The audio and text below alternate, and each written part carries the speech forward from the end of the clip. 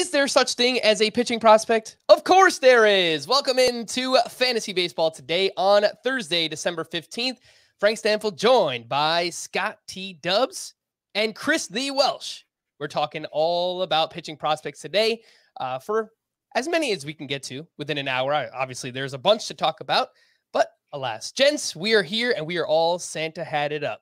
Looking good, looking great. Welsh, you got what do you call that part of the hat? Is there a certain name for that part of that? I don't know. It would be the tail of the hat. So there's the big fuzzy white part and then the red thing with the ball. Mine is quite a bit different than your guys's. It's very long. It's about the size of an elephant. If we were doing proportional sizes, this is about an elephant size. You do not look like a Santa Claus. What you look like is like the unkempt elf.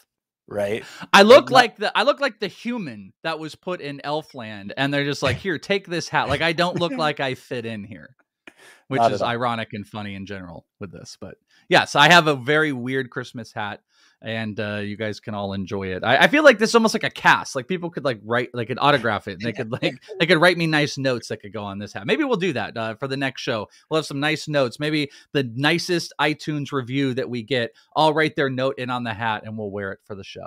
Shout out to the iTunes reviews, by the way. There have been some in there. Very thankful for you being here on the podcast, Welsh. So very happy about that. Happy you're here. I was trying to think of some kind of injury, right? Like, because that's normally that's what the cast is for, and we're writing on it. But like, I don't know what would have to happen to your head for that to become some kind of cast. There's a lot already wrong with my head, Frank. So let's just chalk it up to it's already there. So we're good. Whatever it is, it's my mental version of Tommy John. All right, let's jump right in because there are a lot of names to talk about. There's a lot of strategy to talk about too, I think, when it comes to pitching prospects and how to handle pitching in Dynasty. We'll get to all of it, but let's start with the old acronym, which I led the podcast with, TINSTAAPP. You might have heard it before. If you play in the fantasy baseball industry, if you play in a Dynasty league, there is no such thing as a pitching prospect. Welsh, for those who don't know, why is this a saying and what does it mean? Yeah, it's a funny, it's like a funny anecdotal type of thing in general because people look at pitching and the impossibility of deciphering who can maintain as a starter. It's an enigma in the minor leagues. I mean, you've got guys that can have 2 or 3 plus pitches. You got a guy that just has one good pitch and can plow through the minor leagues. But when you get to the majors, it's a whole new ballgame. Injuries taken out. So, I mean, we can go back and look. Alex Reyes is one that immediately comes to my mind. I loved. He was my #1 pitching prospect on the board when he was a minor leaguer. It looked like he was going to be elite. Injuries take a part. They are more susceptible to Tommy John. Take him out. Sometimes Tommy John can end up leading to a guy having to be put in a lesser of a role that they then just stick with. And that's kind of, I mean, I'm kind of going through all the different motions of it. But at the end of the day, unlike, you could look at a first baseman and say, well, they can't play anywhere else. Well, guess what? They're a first baseman. Shortstops move around. Positionally, they still stay in that spot. But the movement from a starting pitcher to a closer, that isn't relative in baseball, except maybe a guy moving from outfield position to util only. That's probably like the best thing I could possibly give you here. So they're just susceptible to injuries and you could be gone for 2 years on them. So is there a true pitching prospect? I don't know. We all try to define and how we talk about them, Scott, when we look at these guys, it's like, we think this guy could be a starter. He's got the recipe to be it if all the things work out properly. Very unlike hitting prospects. And I think projection is incredibly tough for all prospects, but even harder for pitchers, Scott, because we see time and time again, there are pitching prospects who are drafted very early in the MLB draft that don't really amount to anything. And then there's guys that seemingly come out of nowhere. And you could say that for any position, I think, but even more so for pitchers. I just feel like year over year, there's a handful, there's like 10 dozens of pitchers that really just come out of nowhere and they emerge as prospects. So I think that's also part of it, is that projecting pitching prospects is probably the hardest thing that we have to do in this industry. Yeah, I think the main thing, and I think it's becoming increasingly true because the advantages are at the major league level are tipping back more in the pitcher's favor. I think it's good to identify certain pitchers who could emerge as difference makers in fantasy, impact players in fantasy. But in terms of who you prioritize over whom, that might be a little overrated. I mean, you brought up the Alex Reyes example. It was just a few years ago. Forrest Whitley was the can't miss pitching prospect, and he still has yet to reach the majors. The fall is pretty big for pitchers sometimes. And then on the other end, I mean, who was the hot rookie pitcher last year? It was Spencer Strider, who was on basically nobody's top 100 list coming into the year. I wanted to get him on mine, and was kicking myself all year that I didn't, because I really like Spencer Strider. But it's not like he was a high priority among pitching prospects, and now he looks like, you know, one of the, just in terms of talent, like one of the top 5 pitchers in the game. And if you go through and look at who the aces are around baseball, I mean, Sandy Alcantara, it's not that he wasn't a prospect, but he was closer to the back end of the top 100. Let's see, Justin Verlander, Max Scherzer, they were pretty big deals. Corbin Burns for most of his minor league career. I mean, it's not like he was a nobody. Prospect gurus knew who he was, but you know, not that many people were profiling him as an ace, you know, projecting him to be that. Let's see. Garrett Cole obviously is a former #1 overall pick. Jacob deGrom, completely out of nowhere, right? Nobody was on him in the minors. He used to be. Yeah, he was a shortstop. I want to throw like Shane McClanahan too. Shane McClanahan actually was really funny about him. He was the prototypical guy. I remember him coming out of the draft. It was like there were a couple 2 good pitches, but you really wondered, was he going to be able to maintain innings, and was he going to be able to go beyond 2 pitches? He was that type of guy where it was like, man, if he's a starter, he could be really good.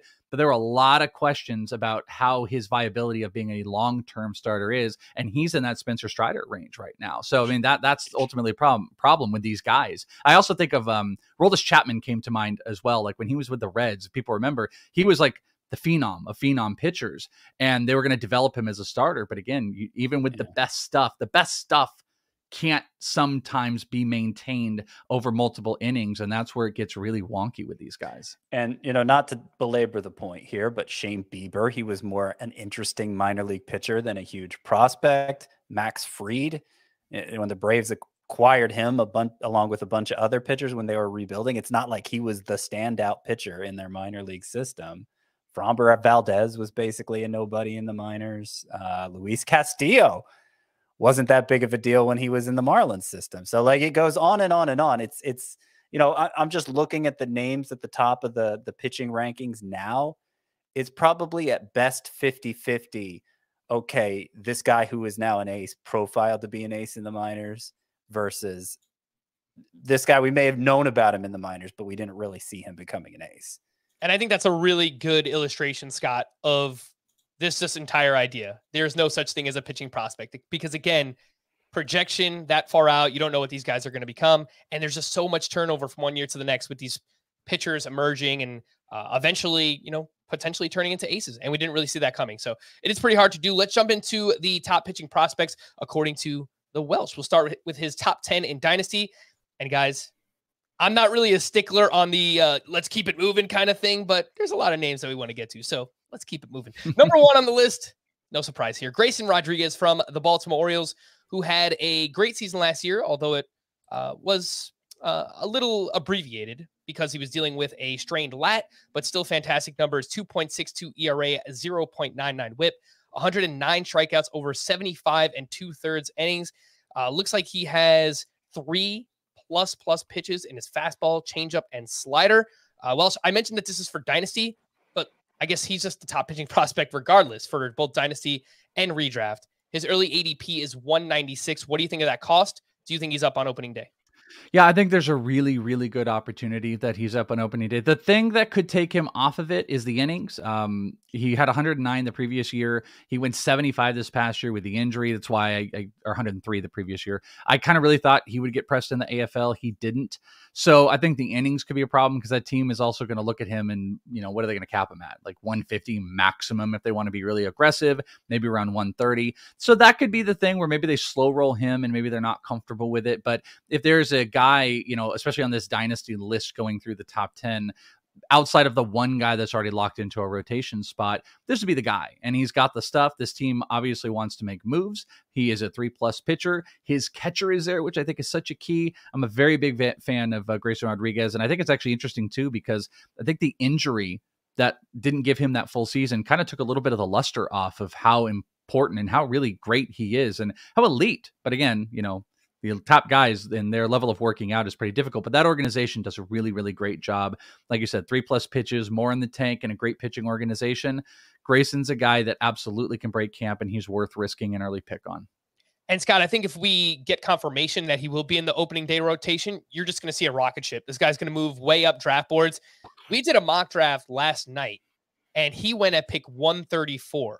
Mind you, that is a head-to-head points league, so pitching does traditionally get pushed up in that format.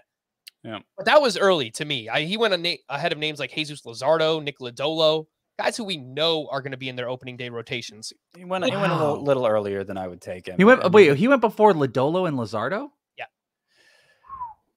But like the reason he went a little earlier than I would take him is because, like I said, the needle's tilting more in pitching's favor right now. So you don't have to sell out that hard for the upside guy at that range of the draft, because there are a lot of upside guys, ones who've proven more at the major league level. But if we're just talking about Grayson Rodriguez as a prospect, I mean, he's I've made the comparison to Jose Fernandez throughout his climb in the minors, because he just handled every level so easily. His stuff, his fastball especially, was so overpowering. He has a very deep arsenal. He has great control of everything. Like there's just no flaws here. The one concern, if we're talking dynasty perspective, is he's barely gotten over 100 innings once, and of course he had the shoulder issue, labrum, right? Last year it was a lat. It was a lat, Scott. Lat. So you know, we haven't seen that Grayson Rodriguez can hold up over a major league workload, but he's got the perfect build for it, you know, big. I don't think in the long run it'll be an issue to the degree that you can predict such things with minor league pitchers. And yeah, it's just very exciting. And I'd be shocked if he didn't make the opening day roster for the. But what are they going to do with his innings, though, in your mind? Well, how are they going to? I mean, he's never had 104 innings in a season in the minors coming off of an injury. Would you think they would press him like 175? I think they'll skip him at times. The way teams have been managing young pitchers' innings all over the league, you know, probably could get to around 140 if he stays healthy, and you know, they skip turns here and there. But he would have been up around the same time as Adley Rutschman last year, if not for that lat injury. And obviously, all the incentives are for top prospects to make the opening day rosters now for the draft picks and whatnot. So yeah, my only argument to that is twofold. Gunnar Henderson qualifies them for that. They do not need him for that. Second off, if there is a position that you want to have the most control over, it's pitching. And if they hold him over to late April or something like that with your Super 2s, you're getting a little bit more control. That I would just argue that I would treat him similar to how we look at some of those prospects in the bad years, where they might not break opening camp, but you're going to get them within the first month. As soon as that manipulation date, like, let's not joke about it, as soon as they can manipulate him perfectly, he is up. Because then what that does, they slow roll him in the minors. They don't need him to break camp to get that that potential Rookie of the Year award extra pick thing, and they can control him for a little bit longer. And then he still helps the team. That would be my only side point to that, which I would monitor. With the Henderson point, like that's one shot at securing a draft pick, and Grayson Rodriguez would give them another shot. That's a good point. That's a great point. Only one person's going to actually look at the Braves. Look at the Braves. They had the number 1 and 2 in voting in the NL in Strider and Michael Harris. It's a great. Right. You could look at that and put that to the Orioles. Good point. Yeah. So I think that is fair. That gives them another opportunity if they want to go down that route. For what it's worth, Steamer has Grayson Rodriguez projected for 129 innings this upcoming season. And I think if the Orioles are not competing in the second half, they could probably shut him down at some point. You know, the hope is that they're getting better, so maybe they are competing for a wild card spot or something like that. But that remains to be seen. Number 2 and 4. I'm going to skip 3 for now because number 2 and 4 are similar not necessarily in terms of like numbers and stuff, but in terms of appearance and size. Andrew Painter of the Phillies and Yuri Perez of the Marlins. They are both massive human beings. Painter 6'7", Yuri Perez 6'8". They're both 19 years old. Painter just coming off a ridiculous season. I don't know how else to describe it. 1.56 ERA, 0.89 WHIP, 155 strikeouts, over 103 2/3 innings. Yuri Perez, the number is not nearly as gaudy, but known for having ridiculous stuff. A blazing fastball, a really good changeup as well. Welsh, give me your thoughts on both of these guys. Two really big dudes. Painter, I've heard only 19 years old, but I've heard some whispers that he could be up as soon as this season. What do you think about those two? Yeah, I mean, that is something that is looming out there. He was the most phenomenal pitcher in the minor leagues this past year, and he's a big physical body. It's actually very interesting and weird that you've got these like comps across these two players that are both just like enormous in size.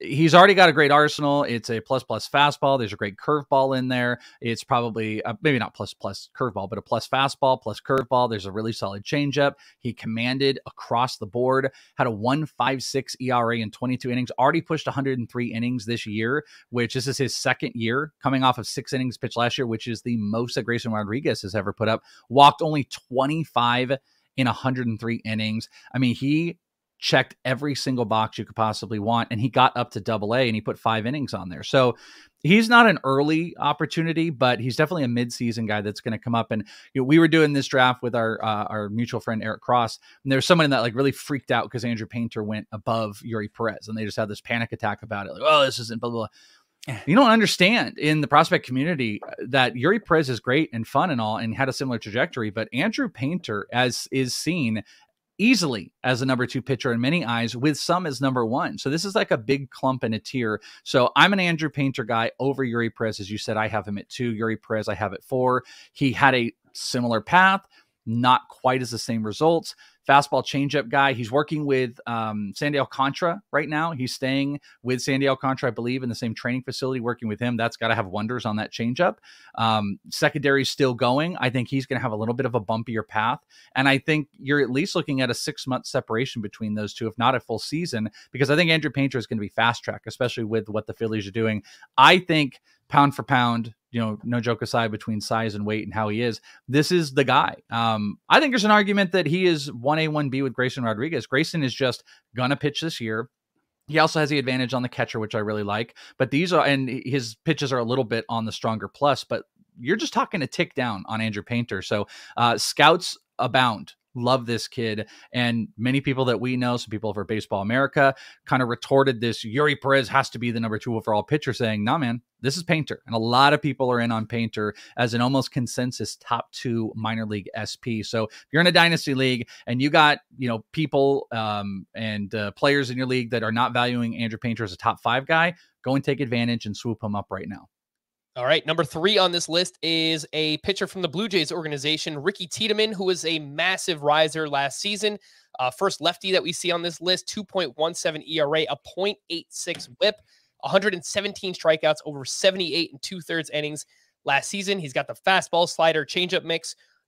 Scott, have people caught on to how good Ricky Tiedemann was last year and how highly he ranks on prospect lists at this point?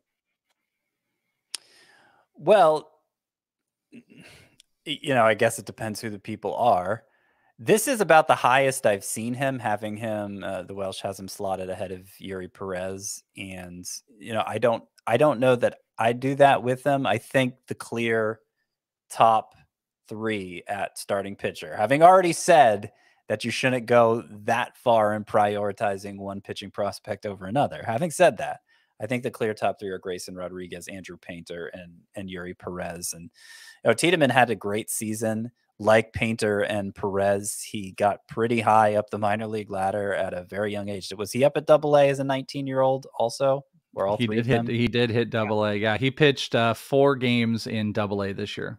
Yep. And he has the advantage of being a left-hander. So, he has that going for him too. He's good. He's good. He's a tier below the others for me.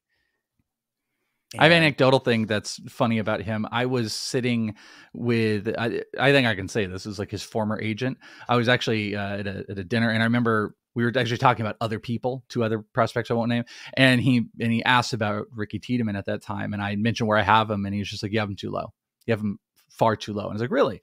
I'm like, "Oh, okay," and look more into it. And then as you see him go, and by the way, I got killed by some dude on this for our short we did, Frank, because my brain just goes a mile a minute. And I think I said on our short we did, the 5 and 5, I said something along the lines, I'm like, yeah, Ricky Tiedemann, like the left-handed version of Shane McClanahan. They're the same. And I stupidly, my brain did that. But I mean, Tiedemann in so many ways, and his approach, his command reminds me of McClanahan.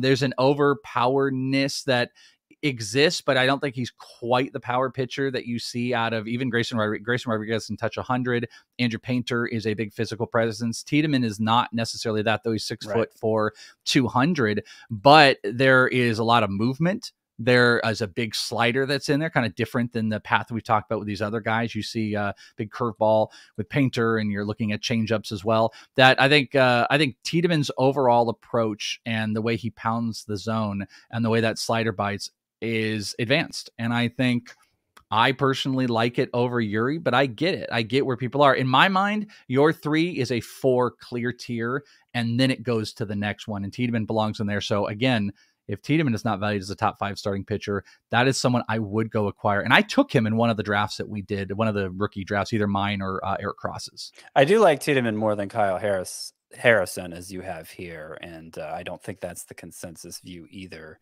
But yeah, one of the other areas where Tiedemann maybe lags behind Yuri Perez and Andrew Painter for me, and you mentioned, just how big those 2 right-handers are and the physicality there.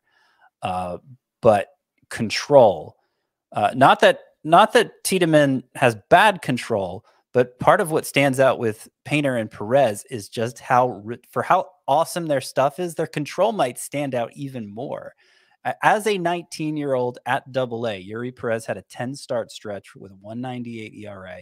He threw 70% of his pitches for strikes during that 10-start stretch, had a 19% swinging strike rate. And just to put that in perspective, like a good strike percentage, 65% to 67%, that's good. A bad one would be low 60%, like 61, 62%.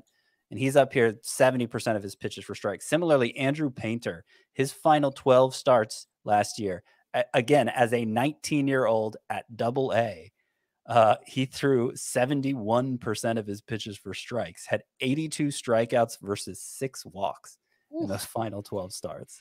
So I'm with you, like, on Painter. Painter is right after Grayson Rodriguez for me, but then Yuri Perez is right after him. And I have them next to each other in my overall, like that. But see, that's just my difference in view. If someone values Yuri Perez, I don't mind. I really don't mind that, because they are 1A, 1B type of talents. All of these guys. It's just my view on Tiedemann is he belongs on the conversation, where I think there's more of a consensus view of what you're talking about that most don't have him. Most have him in that next tier with Kyle Harrison and maybe a few others.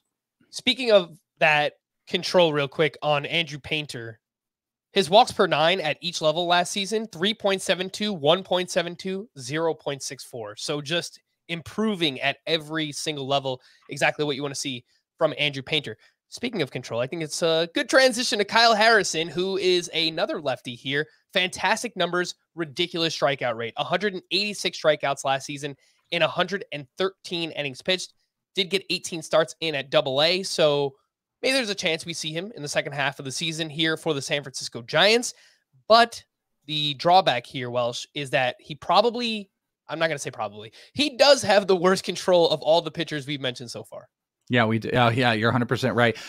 He's a big, predominant fastball slider guy. This is probably the big plus slider of all. I mean, I think it's rated a little bit higher, his slider, than Tiedemann's, but I mean, this is where he's getting his strikeouts on. He had the second most strikeouts in all the minor leagues this past year. And I think it was 100. Yeah, it was 186 compared to a guy we're going to talk about in a little bit with over 200. And I believe, I'm trying to pull this up here, I think, yeah, he had the highest K per 9 of any qualified pitcher in the minor leagues, 39.8 K percentage, which was 2 points higher than the next person. The problem that you're talking about is he had an over 10 walk percentage. It was 10.5. Yet The only thing I would point out about him, regardless of the command, this is very Dylan Cease-esque to me, because Dylan Cease lives in a world of big fastball, big slider. He still has the highest K- walk percentage, regardless of having the 10% walk rate. And just for reference, and if you're sorting it, you can take a look at this on Fangraphs. The top 13 pitchers in K- walk percentage, and that's a valuable stat just because it shows you the value of their strikeouts minus their walk, and it kind of shows you a true rate. Every single one of those guys, the next 12, all have a sub 10% walk percentage.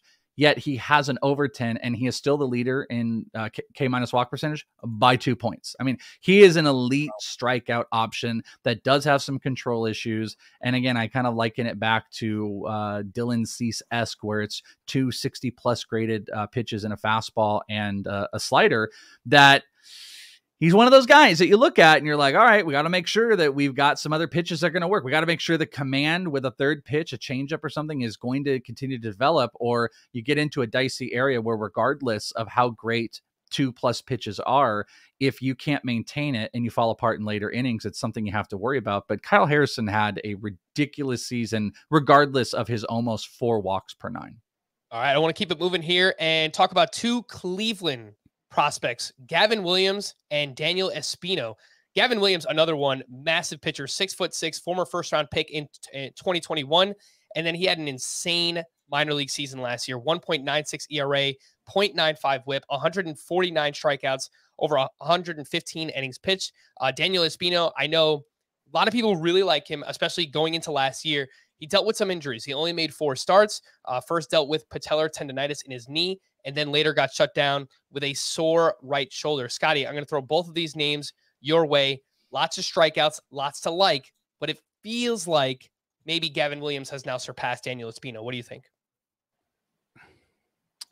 Yeah, I mean, I just from the perspective of, okay, we saw Daniel Espino make only 4 starts last year, so he's 6'1". He's throwing triple digits. How well is his arm going to hold up? I think just from that perspective, you could make the case for Gavin Williams over him. They're in the same tier for me. They have electric arsenals, a lot of strikeout ability. I mean, I don't want to sell Espino short in this regard, because in those 4 starts he made, in his very first taste of Double-A, 17.2 K per 9 is what he had in those 4 starts. Previous year, 14.9 K per 9. I mean, this is a big time bat misser whose main issue is just how well is that arm going to hold up. Gavin Williams, another guy who hits triple digits, and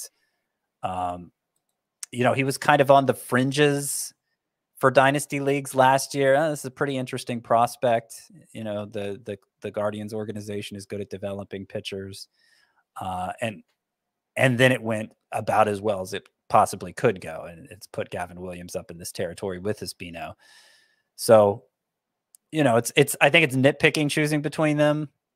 But Espino probably has the higher ceiling, but probably has the lower floor too, I would say.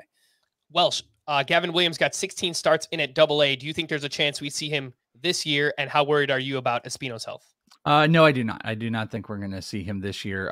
I mean, this was his first professional season. I saw him pitch at I think it was Instructs this past year. He didn't look great. He was still developing the curve. I mean, it was Instructs of last year. Yeah, that's what it was. It was Instructs of last year before this main full season, and he was still really developing that curve, which obviously went really great. But no, I don't think the Guardians have any reason to press him. You got Espino in the organization. Guys like Cody Morris end up working out there. I think this is one you marinate on. I think the Guardians in general. I think the Guardians low key might have a little bit of raise in them. I know they've pushed up, like Tyler Freeman got an opportunity and stuff like that, but I think there's a little bit of like marinating of prospects. So I don't believe Gavin Williams is an option, but I agree. Scott said it perfectly. The upside and the high ceiling play is Daniel Espino, but his floor is not what Gavin Williams is. Espino, my thing is like, it's almost Grayson Rodriguez like, because it's like 3+ pitches. He's a big power pitcher. I love the kid too. I remember seeing him in rookie ball and talking with him, and he's just a great guy who puts up 100-mile-an-hour EVs, velocity on the fastball. But one of the things you have to look at is, if there's going to be, kind of like guys like Alex Reyes, if there's going to be continued injuries that are going to follow him, they're going to have to minimalize it. We've seen this a gajillion times over. Makes me think Anderson Espinosa just re-signed with the Padres, by the way. And that was one of those guys. It was like #1 pitching prospect. Arm just kept falling apart. Espino had some stuff before he was drafted. He had some stuff after he got drafted, missed the majority of last season. If that extends, this is one of those guys that you'll have to look and just say, hey, listen, he's not going to be able to hold up 5 or 6 innings. So how can we maintain this? And that would be, electrifying back end of a bullpen. I'm not saying that'll happen because I like Espino. If I'm playing the ceiling play, I'm 1,000 times over taking him. It's just there's a lot of questions coming off of this injury, but I think he's a really fun bet because he's cheaper right now. People kind of forgetting about him. And had he played a full season and been 90% of what he was and leading up to it, I think we would be talking about him as the #2 overall starting pitcher on this sport. He would be up there with Andrew Painter for sure. Yeah, I was just going to say, I think he would be part of that top tier that you included with Painter and Yuri Perez and Tiedemann. I think he would be in that group as well. Again, that's Daniel Espino of the Guardians if he was healthy last year. The strikeout upside, again, I just want to emphasize this. It is massive. 221 strikeouts over 133 and 2/3 minor league innings. A huge upside there for Daniel Espino.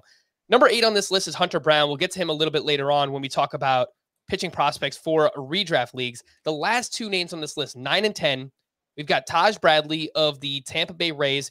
Does it a little bit differently than other prospects we've talked about. Fastball cutter combo, which is maybe why we don't see gaudy strikeout numbers from him. He doesn't, or at least, I haven't read into it too much. I don't know that he has that wipeout slider or changeup that's going to get whiffs, but the fastball cutter is a very, very useful combination for him.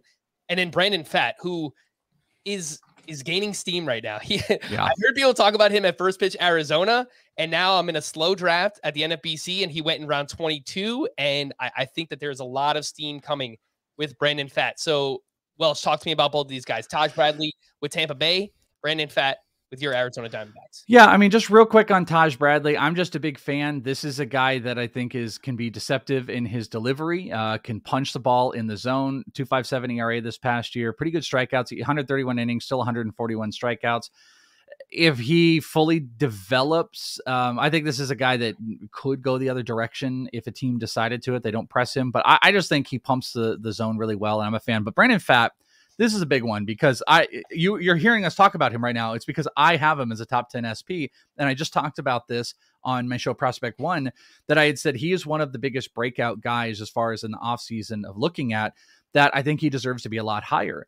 And I've got him, I think, at #9 on my list here of overall minor league starting pitchers. And some notes I had talked about on Prospect One, just to kind of give you guys some context.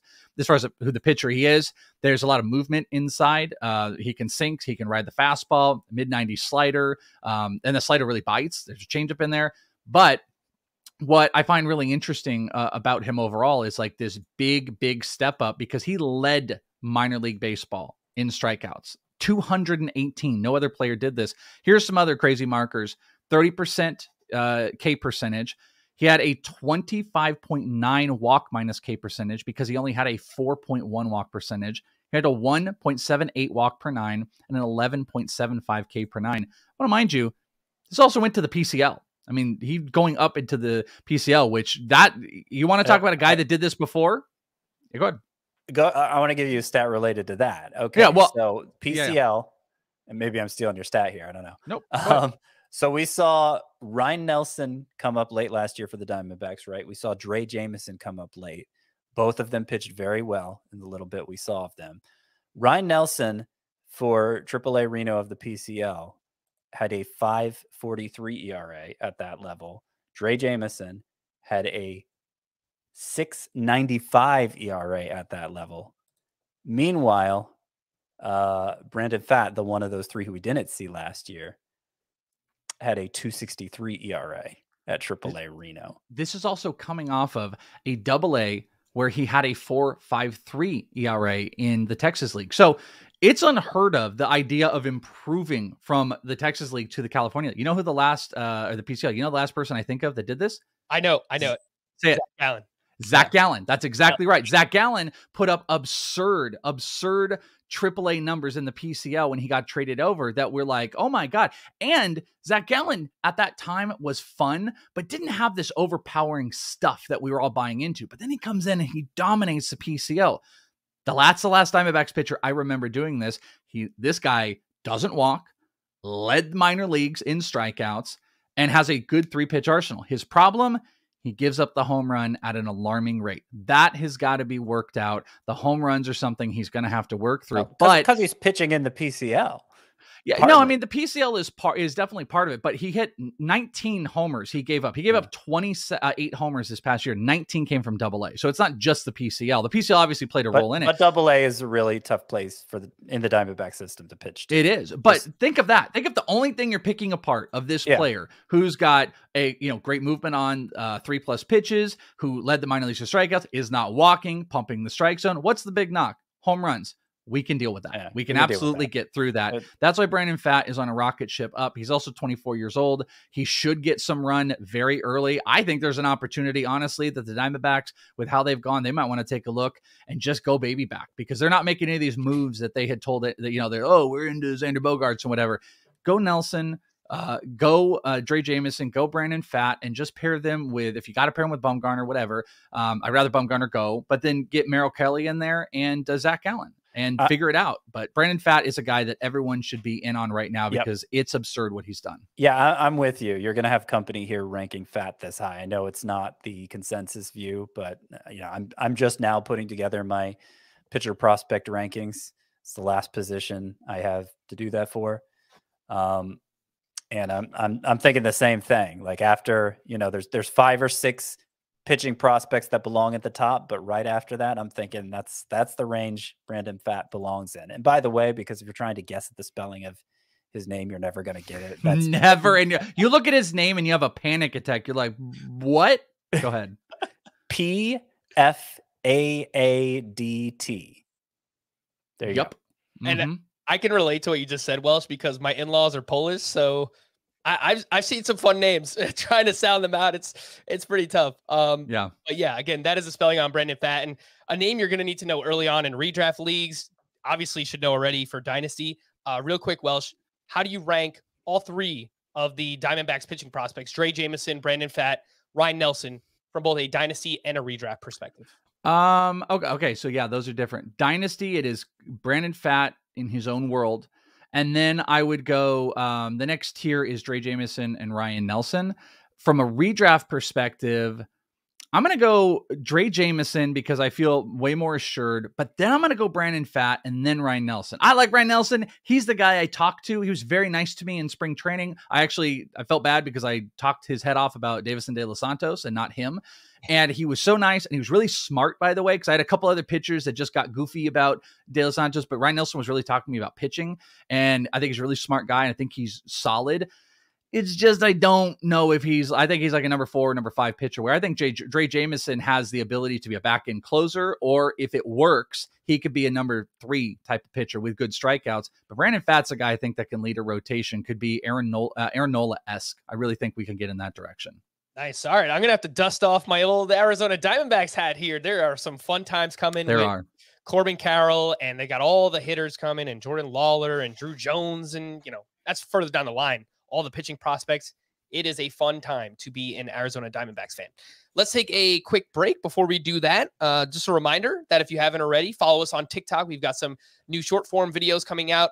1 minute or less, talking about all different kinds of things. Carl just put one out today, Carlos Correa or Xander Bogaerts, a conversation Scott and I had last night when we did the emergency podcast on Carlos Correa. By the way, if you haven't listened to it, go check it out.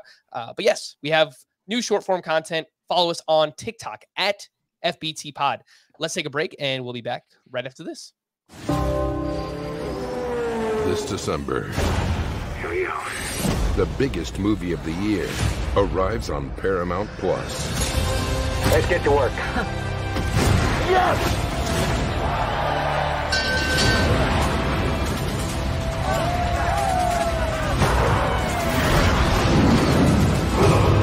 It's been an honor flying with you. Top Gun Maverick, streaming December 22nd on Paramount Plus. All right, before we get back into the pitching prospects, we do have some news and notes to go over real quick. Ross Stripling signed a 2-year, $25 million contract with the San Francisco Giants, and it was a really strong bounce-back year for him. 3.01 ERA, a 1.02 WHIP with the Blue Jays, and he leaned into his changeup last year, throwing a career-high 27% of the time. Really good pitch for him. 203 batting average against, 34% whiff rate, and all the underlying numbers were also really, really good for Ross Stripling.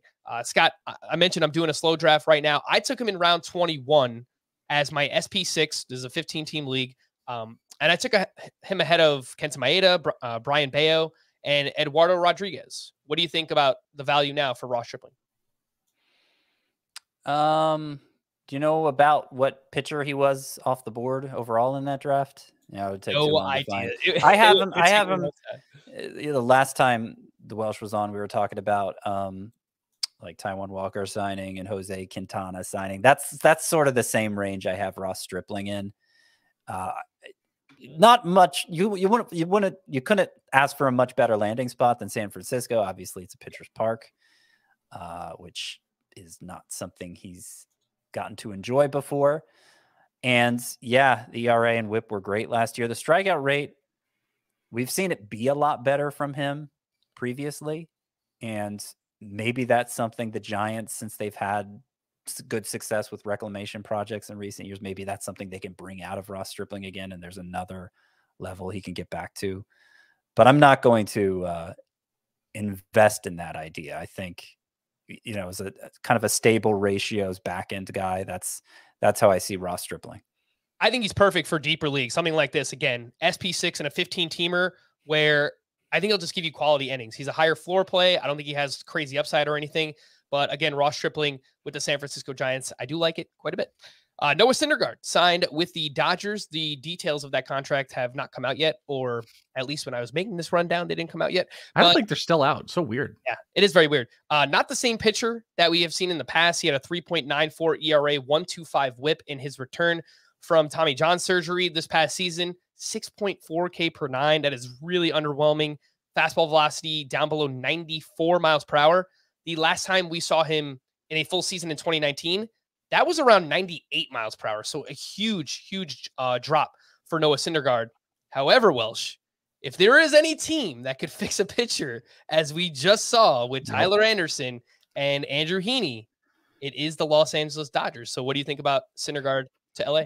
I mean, it's hard to not, I don't know, be romantic about baseball with the thought of a guy like Noah Syndergaard and who he was going to the team that literally, I mean, they are literally witch doctors of pitchers. They revive them. I mean, the Walking Dead are the pitchers that come out of there and new careers are given. So why would Noah Syndergaard be any different? I mean, when you look at last year too, you see some significant difference from year on over, at least identified on Baseball Savant.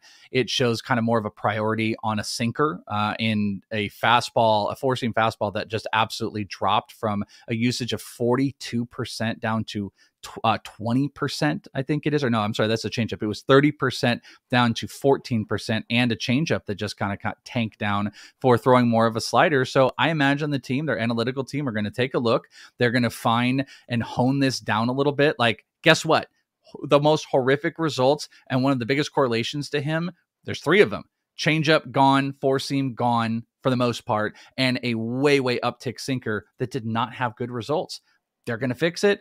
They're going to simplify it, I believe. And I hate to do it. I'm going to do it. I'm totally going to buy in on late drafts because we have the test case upon test case. I mean, look at Tyler Anderson right now. So yeah, I think I'll probably buy into it. And I'm hopeful that the stuff isn't gone. And really, it doesn't look like it's completely gone. I mean, he's still throwing relatively fast, so it is a tick slower.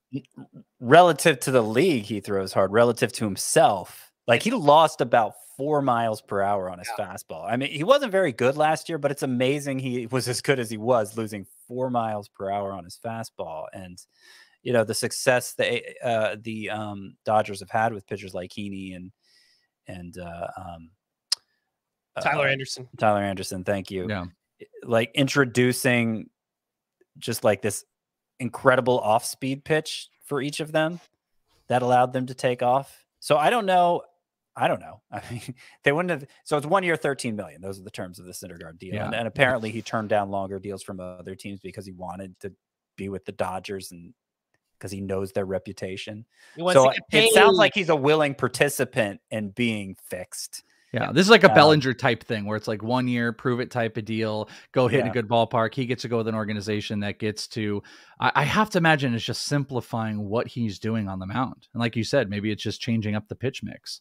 So so are you taking him over like the Stripling, Quintana, that kind of boring, but yeah, I think I would. I really think I would. And it's kind of gimmicky, and I understand that it's gimmicky, but I don't know, like Alex Wood, Tyler Anderson, Tony Gonsolin. I mean, it just, the list goes on, and you can see some anomaly, massive. You go to his Baseball Savant page, and it is just arrows crossing over arrows. It looks like one of those wacko crime scene things where it's just string going to here and here. Who's the villain? Who's the bad guy? That's what his Baseball Savant page looks like right now.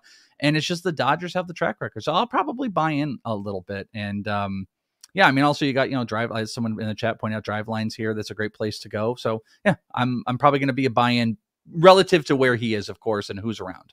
And the Dodgers do have some history with Drive Line. I know Kershaw went there, got his velocity back up a little bit. Kenley Jansen did the same thing. So if they can get Syndergaard even back up a tick to like 95 miles per hour and figure out a slider, would not surprise me one bit if they can get him back on track. Obviously not the Noah Syndergaard of old.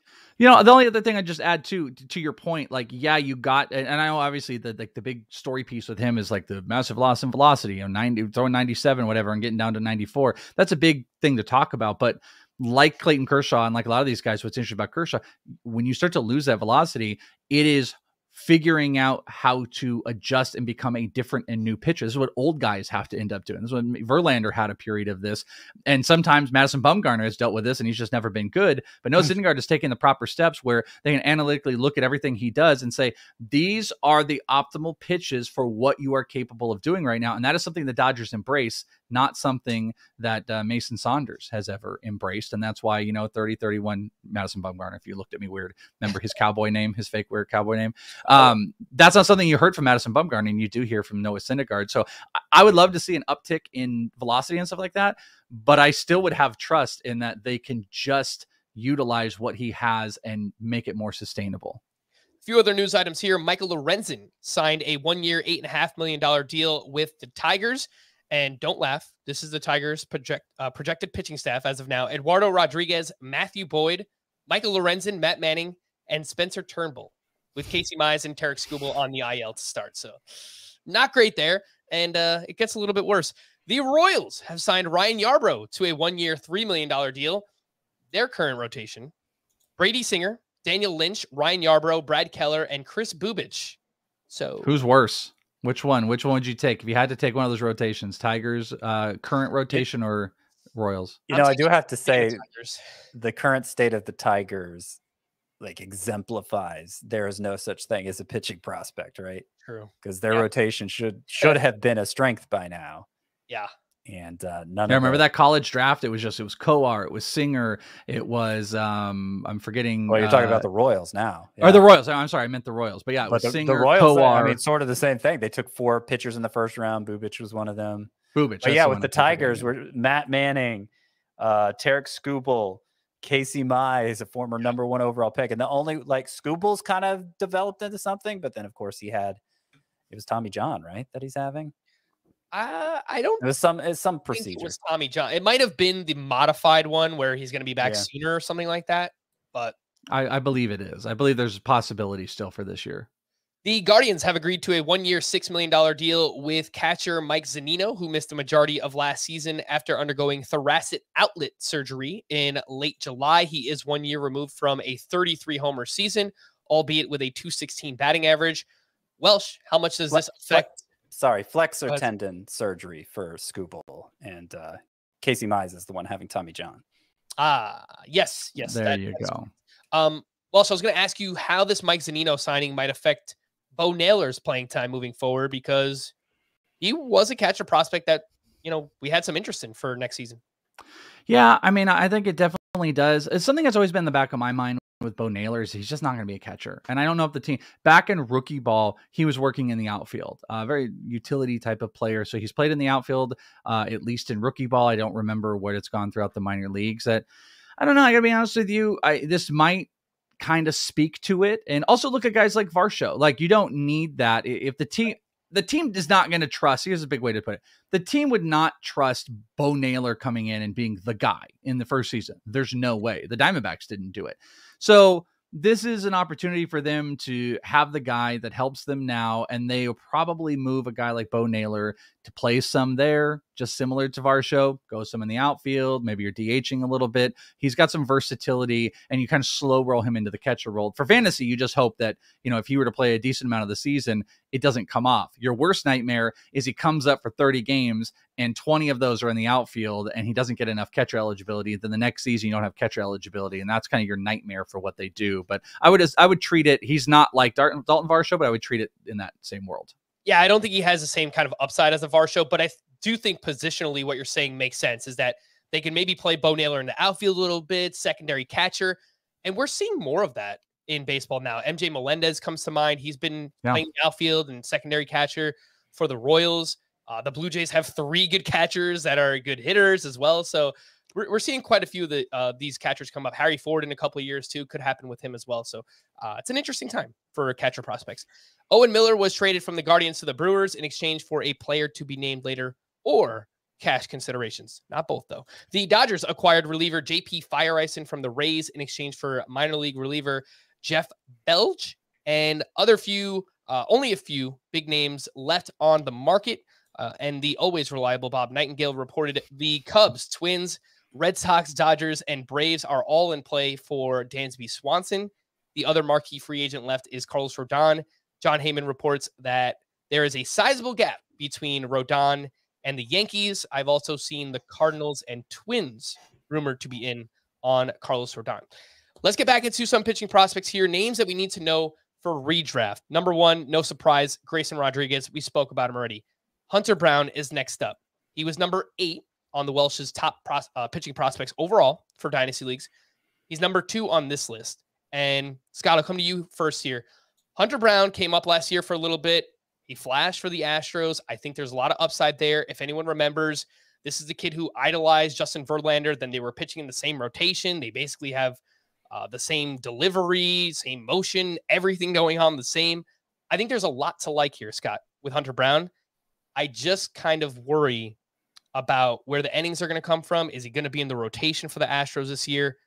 But then again, I had those concerns about Christian Javier last offseason too, and it didn't really matter. So what do you think about Hunter Brown? Yeah, I'm not sure where he's going to be opening day. Major league rotation, minor league rotation, major league bullpen. I think all of those are in play. They do have a clear starting 5 without him. More and more we see teams go to 6-man rotations at times, and that could be in play at some point. Obviously, any of those 5 currently in the rotation could get hurt. So Hunter Brown will at some point certainly be a factor. And, he really impressed when he got called up. And it kind of took me by surprise, because remember when it happened, I compared him to Ryan Pepio, who had been called up earlier.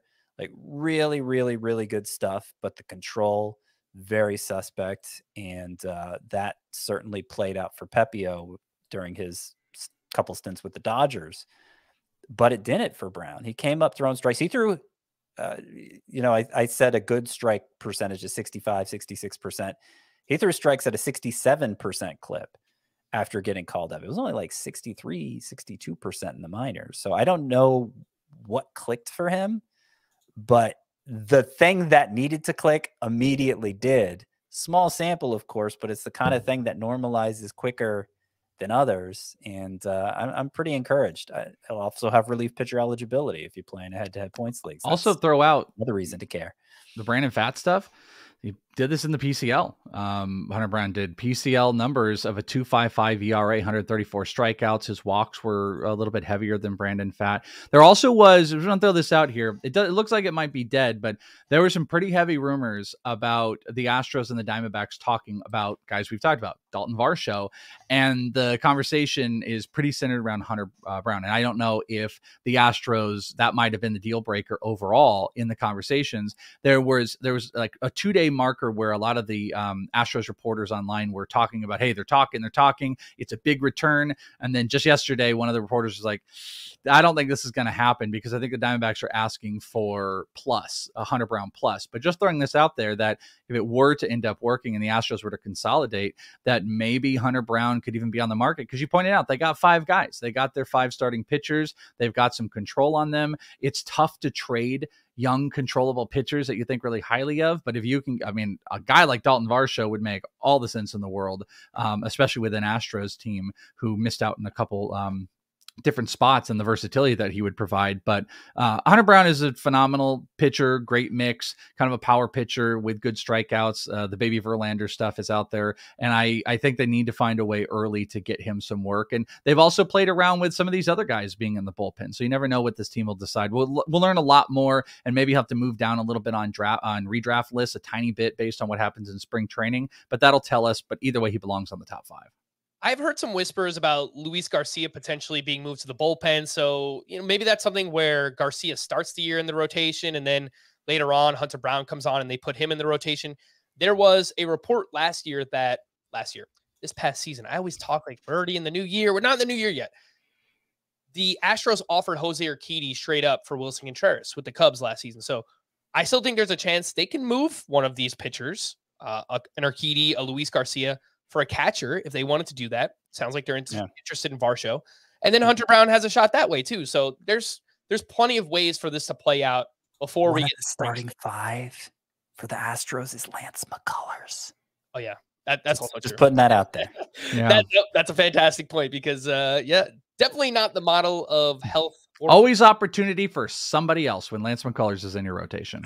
Absolutely. Number 3 on this list is Cade Cavalli with the Nationals. Big fastball, lots of strikeouts, poor control. There was a report that he will be in the Nationals opening day rotation. Not exactly sure what the innings total will look like this season. He got just over 100 total last year. Maybe it's like 130. If they really want to push him, he gets up to 140. I like the strikeout upside here, Welsh, but I do worry about the control and the whip being, very hurtful for you. Yeah, this is like, we were talking about like Kyle Harrison. Kyle Harrison's got, big stuff with walk problems. Cavalli's got some big stuff, but the walk and overall command problems are just a lot more prolific. And that's just, there's nothing else to say about that. I'm not the biggest Cade Cavalli guy on the entire planet. Last year in the minors had a 3.71 ERA, struck out 104 over 97. He got 1 game start, 6 strikeouts in his little major league debut. But he's on this list because of exactly what you said. He's aligned for a rotation spot. It's fun with hitters. I would just point out, it's really fun with hitters on bad teams to speculate, like CJ Abrams, Luis Garcia. Kind of fun to speculate on this year in draft if they could pick up. Pitchers are a lot tougher because you got to have run support overall. So I think these guys are tough. Even Mackenzie Gore, these guys are tough to bet on, but it's simply because of the strikeout potential, and he's going to get the early opportunity. But I'm with you. I think the walks are a major problem to watch. And I don't know how long the Nationals are, especially early on in the season, will let that go until the back end when they're clearly out of contention and vying for their shot at Dylan Cruz next year. Then you just kind of let him do his thing. But yeah, he is probably the wildest of all the guys on this. Just a quick note on Cade Cavalli, because you might look at the minor league numbers and be like, got off to a miserable start last year. His final 12 starts at AAA, he had a 2.12 ERA. So yeah, and I'm glad you said more that. Like a top prospect. In July, he didn't give up a run. Like to your point, so he had a 6 ERA in April, he had a 5 ERA in May, and he had a 4 ERA in June. So just take all those together and see why it's all falling apart. 3 starts in July, he did not give up an earned run, only walked 3 during that time, and he had a really strong end, at least in the minors, I believe it was, where he was able to put together in August a few good outings, which, where is it here? I think it was, 2.57 ERA, where he walked 9, struck out 27 and 21 innings. So he had an immensely strong end of the minor league season. It's just this weird sandwich. Bad minor league start for 3 months, then good, and then there's this tiny little piece of lettuce in the inbred of good into the minor league season, but this bad start, 14 ERA in the majors that is kind of compounded by his walk issues. So that's why he's intriguing even more. It's a great point you bring up, Scott, that end of the season might be something for us to watch, especially that the walks tapered back a little bit. Last two names on this list, pitching prospects that could help you this upcoming season in redraft. Drey Jameson with the Diamondbacks. We mentioned him already. Made 4 starts at the end of the year. 1 against the Dodgers, 1 against the Padres, 2 against the Giants. He had a 1.48 ERA, 111 whip, nearly a strikeout per inning, 56% ground ball rate. Really like that as well. Did give up a lot of hard contact. 4.49 expected ERA according to StatCast. And then the other name here is Ken Waldichuk with the Oakland A's. Came over from the Yankees in the Frankie Montas trade, and great minor league numbers for Waldichuk. Kind of does it with like deception, so I don't know how much he's going to get away with it at the major league level. But Scott, 2 names here that I think will be semi-popular sleeper candidates for next season: Drey Jameson and Ken Waldichuk. Yeah, I like Jameson more. The way he came up and immediately against the Dodgers and the Padres just shut him down. I mean, that, you know, I talked about how unimpressive Jameson was just from pure ERA standpoint at AAA, you know, kind of building up Brandon Pfaadt, because Pfaadt's ERA was good at AAA. Jameson's was horrible, and yet he came up and he looked great, and, you know, that was more in line with the scouting reports. And I think he's ready to take on a big role for the Diamondbacks right away. Ken Waldichuk's always been a weird one because the strikeout numbers have been great in the minors. The stuff has never rated particularly well. He's kind of struck me as, you know, a gimmicky sort of pitcher, deceptive delivery. And some guys, sometimes those work out. Like Alex Wood had ridiculous minor league numbers, wasn't a huge prospect, has put together a pretty good career, has been a solid fantasy option at times. And so Waldichuk is kind of looking to follow that pattern of that path to success. Obviously isn't helped by a supporting cast in Oakland. So I don't like, there's a chance he takes off and was worth the late round flyer. I'm going to bet against him for this year. I think there's just too much to overcome. The last point I wanted to make on Drey Jameson, admittedly, I'm a fan. I've done 3 NFBC drafts so far, and I have him in 2 of those. 4-seam and a sinker combined over 60% usage, so it does use those a lot. Throws like mid-90s with it. Slider, small sample, was ridiculous. Throws it 25% of the time, 105 batting average against, 46% whiff rate. And something else I just really like for the Diamondbacks rotation, Brent Strom being the pitching coach. Last year, already kind of got these guys back on track. Merrill Kelly had an awesome year. Zach Gallen had an awesome year. And now he's getting to work with these young kids. We saw how much success Brent Strom had with the Astros in the past. Just a really, really big fan of the Diamondbacks pitchers moving forward. Drey Jameson being one of those. Welsh, I had a bunch more names here. Pitching prospects, it's kind of like shortstop where there's just so many to talk about. It's like, I wish we could just do like 3 podcasts on pitching prospects.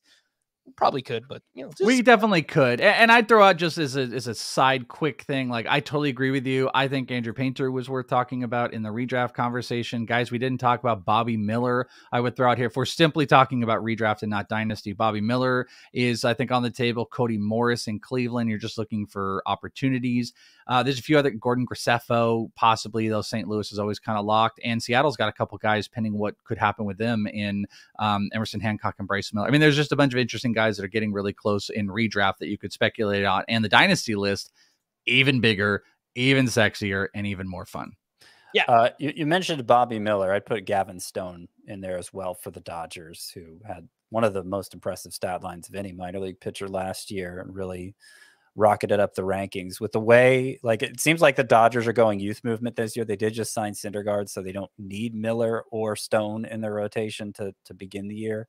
But I think they both will be in the rotation at some point during the year, along with Ryan Pepia, who I mentioned earlier. Great stuff, bad control. All 3 of them.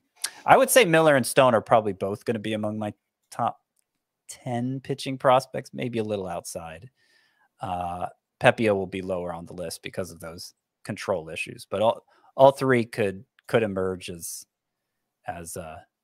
noteworthy fantasy options before the end of the year. So many names, other names too, like Tink Hence of the Cardinals. We haven't even mentioned him. Like, definitely a name to know for dynasty. Saw him out in the Arizona Fall League. He was going up against his teammate Jordan Walker, who almost took him deep, which was pretty awesome to watch. Brian Bayo came up late for the Red Sox, got off to a rocky start. really started to figure it out late. I'm pretty interested in him as a late round sleeper this upcoming year. Just wanted to quickly get your thoughts, Welsh, on these three. Jack Leiter was, regarded as he was a top pitcher drafted in his draft class, and then basically fell flat on his face. 5.54 ERA, 1.55 WHIP. Started off in Double-A. Maybe they pushed him a little bit too quickly. The other two, DL Hall, what are you expecting? Is he a starter with the Orioles? And Tanner Bibby, I don't know if you know anything about him. Picked him up in the Scott White Dynasty League. I know he's a huge riser right now. You don't know if he knows anything about Tanner Bibby. Come on, who are you talking to? Tanner Bibby. Tanner Bibby actually got one of the bigger boosts of any pitcher I put on my most recent list. It's hard to deny. Yeah, I mean, just quick run through Tanner Bibby. I would argue something we didn't talk about at all, and I probably should have brought up. I apologize. You mentioned it before. Cool thing that I got going on, we just finished it, is I do the P1 ADP drafts. What that is a top 200 prospect ADP list that is curated over multiple drafts. We did 5 drafts. Both of you took part in it. I was in it. And we take all these drafts to create some version of an ADP. How can you do that with prospects? This is the only place that I've been able to do it.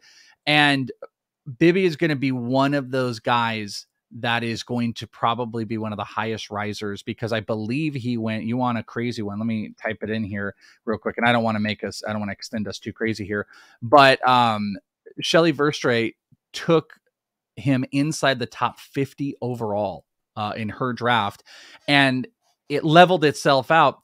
Top 75 overall prospect on my list, on this ADP. It's not my own list. This is all the drafters, you guys, industry people, everything. He ended up with an ADP inside the top 75, which is a really, really big number. Only 27 walks to 167 strikeouts. It's very Cliff Lee-esque. He's going to be on a rocket. DL Hall, I've always liked his stuff. I think he is the quintessential, is there a pitching prospect type of guy. I think he could go relief. There's been injury issues with him. It's kind of two big pitches, but obviously like they can work it out. My gut tells me that he is wavering between starting and relieving this year, and maybe he goes in that other direction. And Jack Leiter, someone just asked me this question online about, am I a buy or a sell on him? And I'm still a buy. I think they did push him aggressive. There's a trend that the Rangers have going on that I don't know if it's them or they're letting these guys do this, but you now have seen both Vanderbilt pitchers alter the way they're throwing. It was clear with Kumar Rocker, and the same thing has kind of been seen with Jack Leiter, which I don't know if it's had weird results. They both didn't pitch for pretty much entire years and then got thrown into the fire. Kumar, obviously, in the AFL, and Leiter went to Double-A. I think it's a really, really tough assignment that he got. I saw him in spring training. Going up against Bobby Witt was the only person that could get him. He was able to get to Vinny Pasquantino in this one weird game when the lockout ended. And the slider is real. He's just got command issues right now. The fastball is a big power fastball. He lives off of it to set up secondaries. And I still like him. There is relief risk. I do not think it's going to go in another direction. I would bet Leiter a million times over Kumar Rocker right now. And I didn't feel that way when I saw them in college. So I'm a believer, and I think he is dirt cheap to buy in Dynasty right now, where I think you should be aggressive to go get Brandon Pfaadt. I think you can do the same thing for minuscule the cost for Jack Leiter. The only thing holding up is his name, but people are terrified because he had a 5 ERA. He had a 5.54 ERA this past season. The walk rate. Exactly. I think you're going to see some changes in him this coming year. And I will be taking pictures because right over here is their facility. I will be over there during spring training. And hopefully I see Jack Leiter spending some time with this guy you might be familiar with, Jacob deGrom. All righty. Well, we're going to wrap there. Actually, before we do, I'm happy you brought up the P1 ADP mocks, because I think we're going to probably do something surrounding that in the coming weeks. Scotty's going to be off celebrating the holidays, so we'll have a little bit more Welsh time here. And I think we could do some fun stuff with the data that you gain from that. So that's coming up in the next couple of weeks. But for now, we're going to wrap there. For the Welsh and Scotty, I am Frank. Thank you all for listening and watching Fantasy Baseball Today. We'll be back again next week. Bye-bye.